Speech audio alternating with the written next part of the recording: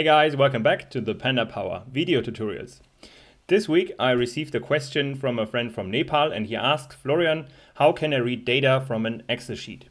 Imagine that you have your data which looks like this. So you have an Excel sheet with your bus table, with your load data, with your select data, your line data, not given with a standard type, but here you have the data given in parameters and your transformer data, for example, where you have a standard type. So how can you read that into a pandapower grid?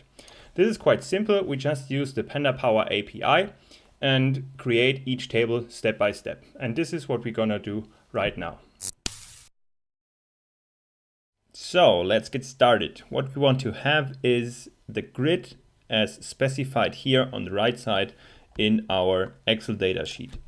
For this, we first need the pandas function to read in Excel data, and also we need pandapower to create our empty grid first. So first we create an empty network, and then we want to read in the Excel data, which is in my case called grid data Excel file, sheet by sheet. So we specify a sheet name. In that case, it would be bus. The first sheet would be bus, and we should specify an index column, which is in that case 0. So we can print it, for example, and then we see that we have now the data frame read as the Excel file read in as a data frame.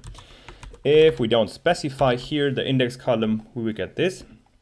We will have an unnamed column, which is exactly the index, and this is what we don't want, but we want to have it as an index column. So we better specify this.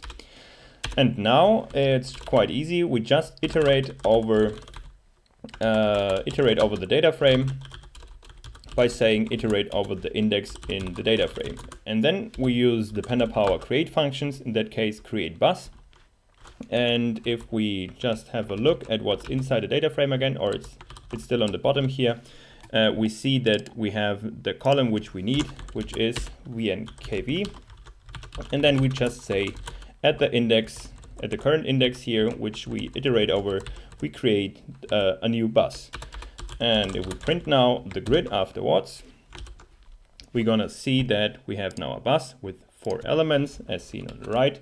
And if we print net.bus, you're gonna see that we have the correct voltage inside the data frame and also additional columns, which are the default values given by the create function.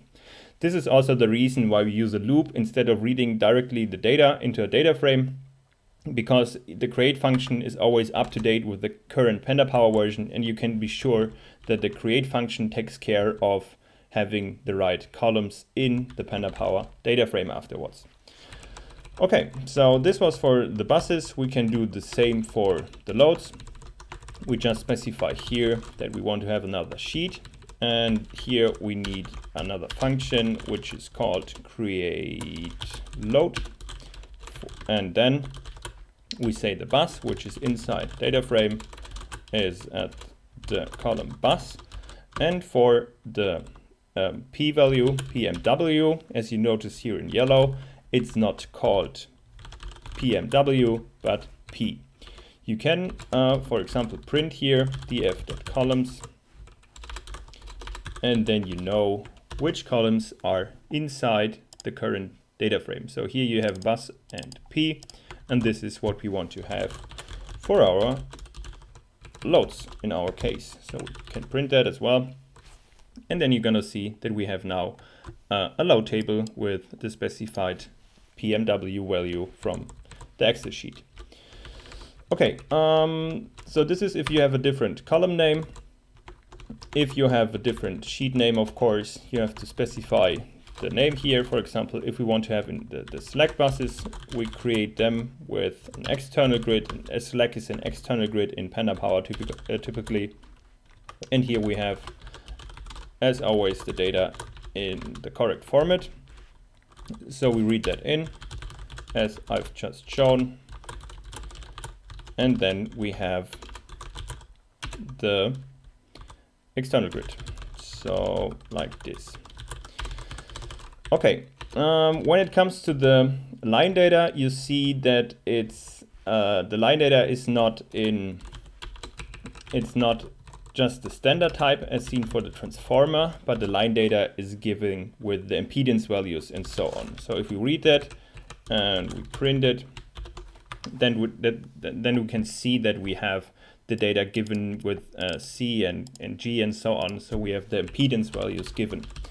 And for this, we also iterate over the data frame, but we use, instead of create line, we use create line from parameters, because we have all the parameters given in the data frame. And now here comes a super nice trick. Instead of typing that now, which takes a lot of time, we can use a simple trick, which is we specify, because we know now that we have all the data inside the data frame here, the correct columns we have inside the data frame which we need, which I prepared intentionally, then we can use this operator here, this star operator, which unpacks the columns inside the data frame and gives it as an argument to this function. So this is the super nice trick I want to show you. And if we want to print that now, we're gonna see that we have the line data frame correctly read in with all the data which we have in our Excel sheet. So this gives you just one line instead of such a long line here for the external grid. Super nice, isn't it?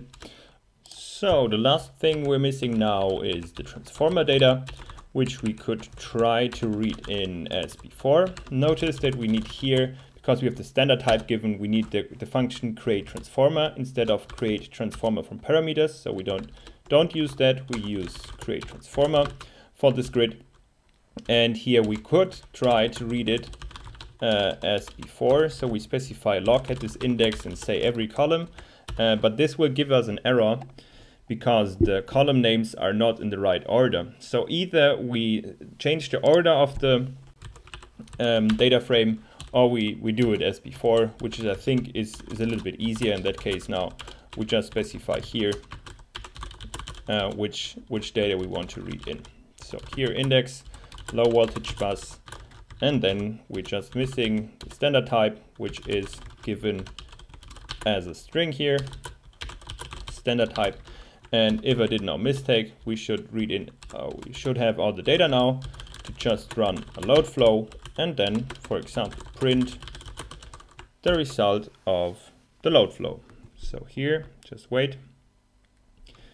And now we have the result of our power flow calculation. Thank you guys for watching. I hope that helped you to understand how to read in data from an Excel sheet. If you have any more questions, feel free to write me.